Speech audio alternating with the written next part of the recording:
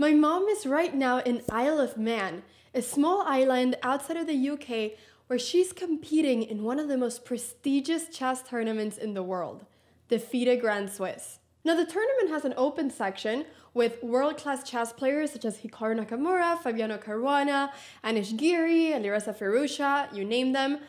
But there's also a women's section where she's participating, where a lot of very strong grandmasters are participating in too. Some very strong grandmasters are Goryachkina, Kostenyuk, and, well, my mom. She's also a grandmaster. Now, the reason the tournament is so prestigious is because the top 2 finishers will qualify for the 2024 Candidates Tournament, which is the most important chess tournament in the world. But in addition to that, there's a $140,000 prize pool, which is a lot, especially for a chess tournament. So my mom came in there very prepared, very excited, but obviously a little bit nervous. And unfortunately, the beginning of the tournament didn't turn out so great for her. She only started with 1 point out of 4, so she had a pretty rough start of the tournament. Now, things got even worse when she saw her pairing after having lost 2 games in a row. She was facing 14-year-old American chess prodigy Alice Lee. Alice, even though she's only 14 years old, almost has a FIDE rating of 2400. This year, she drew against Hikaru Nakamura in a tournament game, and, well, she's the youngest American to ever get the International Master title, which she still hasn't been awarded, but she has already fulfilled all the requirements for it. So Alice is an extremely strong player, and she has even been compared by some people to the likes of Judith Polgar, or to the likes of, well, becoming the best woman in the world at chess at some point. So she has a very bright and future career in front of her, and that's no good news for my mom. My mom was absolutely terrified before this game. The irony of this is that my mom is the oldest competitor in the tournament, and Alice is actually the youngest of the whole tournament. So it was literally the oldest versus the youngest facing each other, which I think is pretty cool. It's like a clash of generations.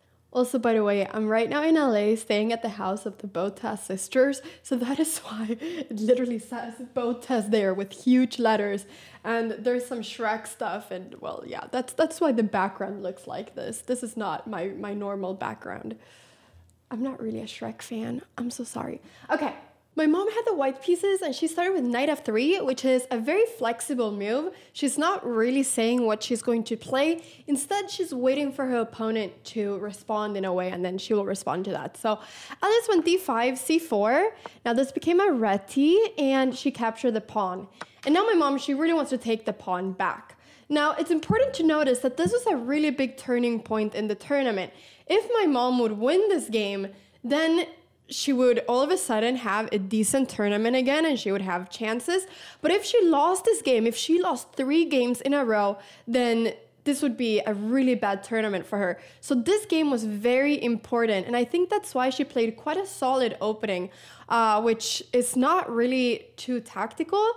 So I think that was why she played this. So knight f6, she captured the pawn. You don't really want to defend the pawn here as black. If you start defending, then it's going to be really easy for white to like weaken these pawns.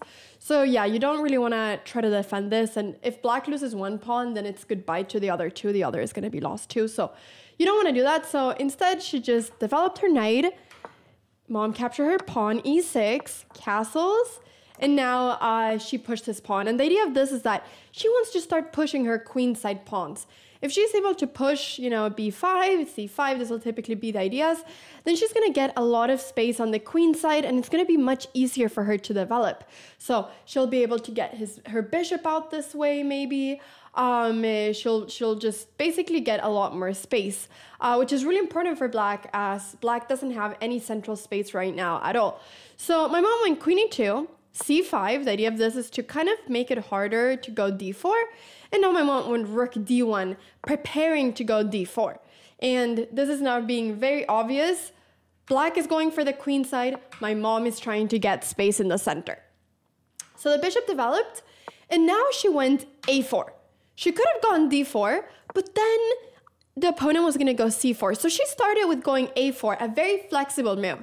The idea of this is that if now Alice would push the pawn one step, now it might be a better idea to at some point go d4, as c4 is not possible anymore. But she might not even do this. Another idea here would just be to take control of this square. But instead here, after a4, Alice went for knight b d7.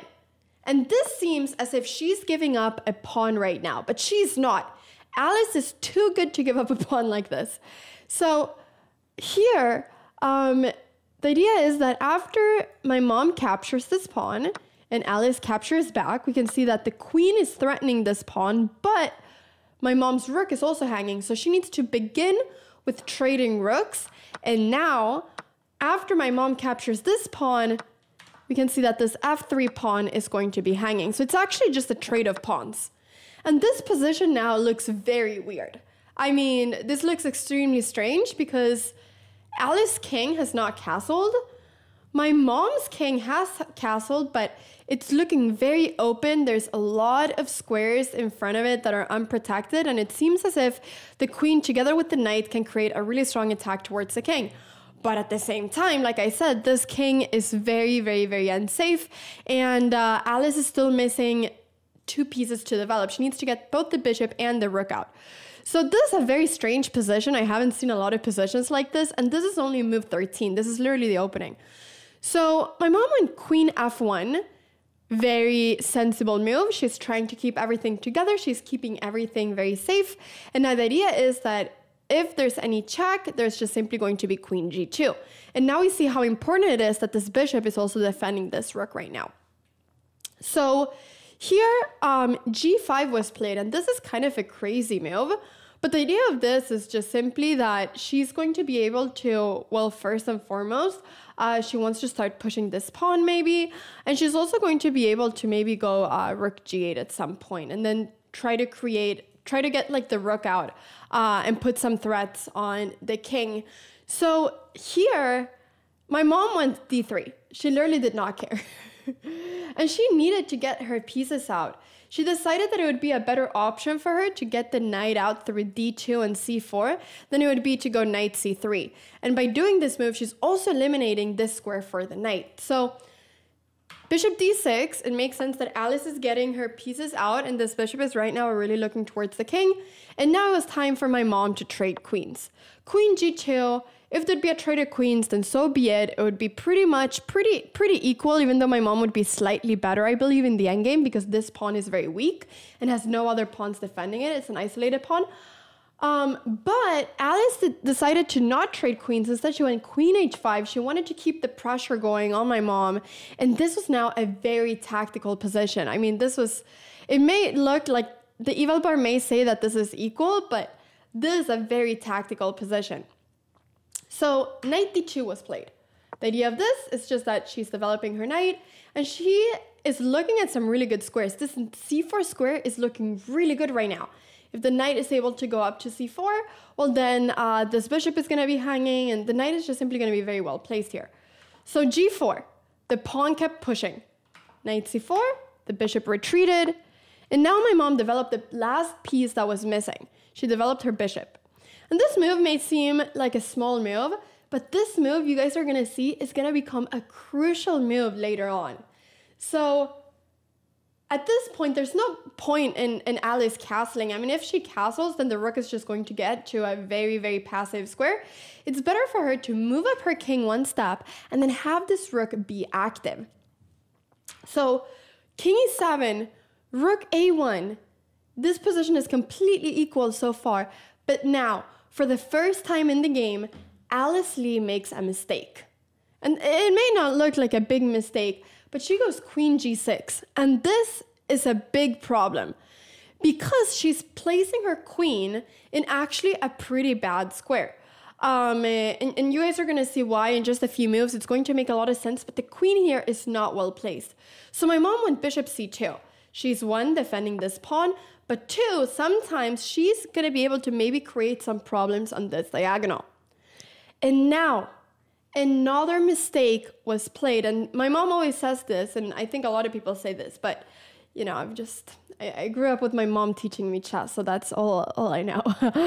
My mom always said that the first mistake you do is not the problem.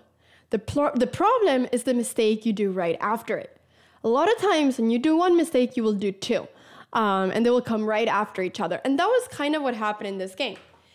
Now Alice played knight d5.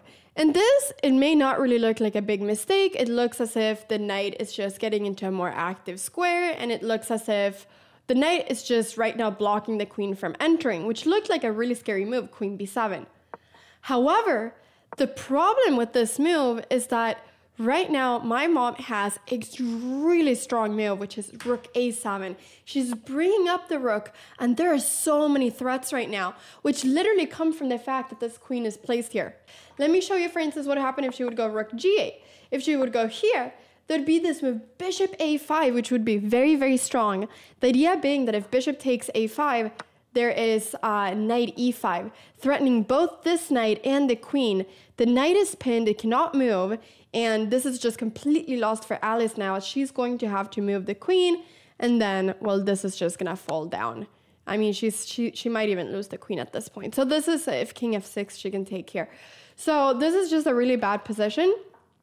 So here, this was played, rook a7 was played by my mom, and now it became really hard to see what she should do. So she ended up going rook c8, defending this bishop, and it makes a lot of sense because otherwise there might have been threats as well of maybe pushing e4, the knight moves, and then the bishop is hanging, so she kind of had to defend this bishop. So rook c8, and now bishop a5. Once again, idea is that if takes, there's knight e5. I mean, you can even take here immediately and then go for the fork, but there's going to be knight e5 threatening the queen and this knight. And now you can see how big of a problem it is that this queen is placed on this square. So she went queen g8. And now my mom traded a few pieces, and then she went for this move, queen c6. Just basically getting the queen right in there in the action. And this right now, it may seem like it's equal material, but this queen being in so much close proximity to the king can face a lot of problems. So right now, Alice ended up playing king d8. She just moved up the king. But here, if she would have played, for instance, something like queen c8, I just want to show you why this can become so much trouble. This queen is just so strong here, and the queen together with the knight and the bishop are creating so many problems. She could go here, bishop a4, pinning the knight, which would be just very scary, as after bishop a4 there'd be threats such as knight e5. But if for instance the king would go something like king d8, there'd be stuff like knight e5. If the king would go here, there'd be stuff like bishop a4. And then if the knight goes somewhere, this is crazy, but this is actually just the check. This is actually just going to be a checkmate. Wait, no, I'm kidding. Queen takes f6. This is the checkmate. There we go. I was like, this is not a checkmate. Queen takes f6. This is a checkmate.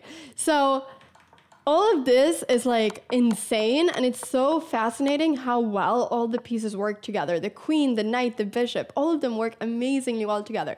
But she did not end up going queen c8. Instead, she went king d8. And now, after bishop a4, threatening to capture here with the checkmate, queen e8 was played, queen b7. I mean, the idea here is just, well, she's threatening so many things. She's threatening knight b6. She's threatening knight d6. She's threatening so many things.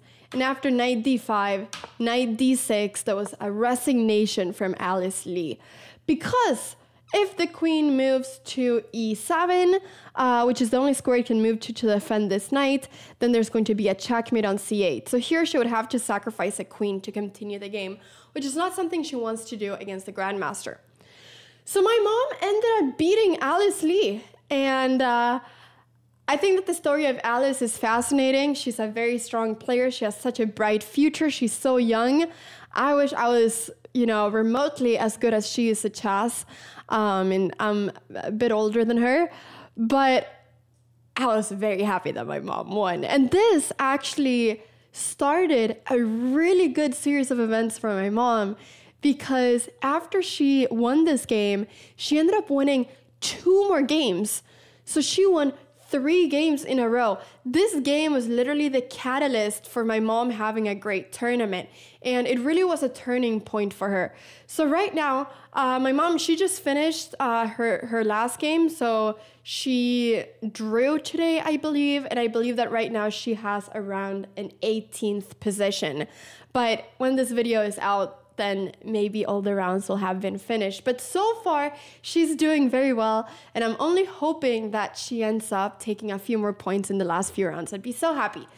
And I know that this means so much for her, so she would be very happy too. So she's very happy right now. Tournament has been going well, and hopefully it'll continue doing so. Thank you so much for watching this video. I hope you enjoyed the game and the analysis. Keep on rooting for Alice Lee. Like I said, I'm so fascinated by her, and I want to see how far she goes. And root for my mom too. Okay, thanks for watching the video. Bye.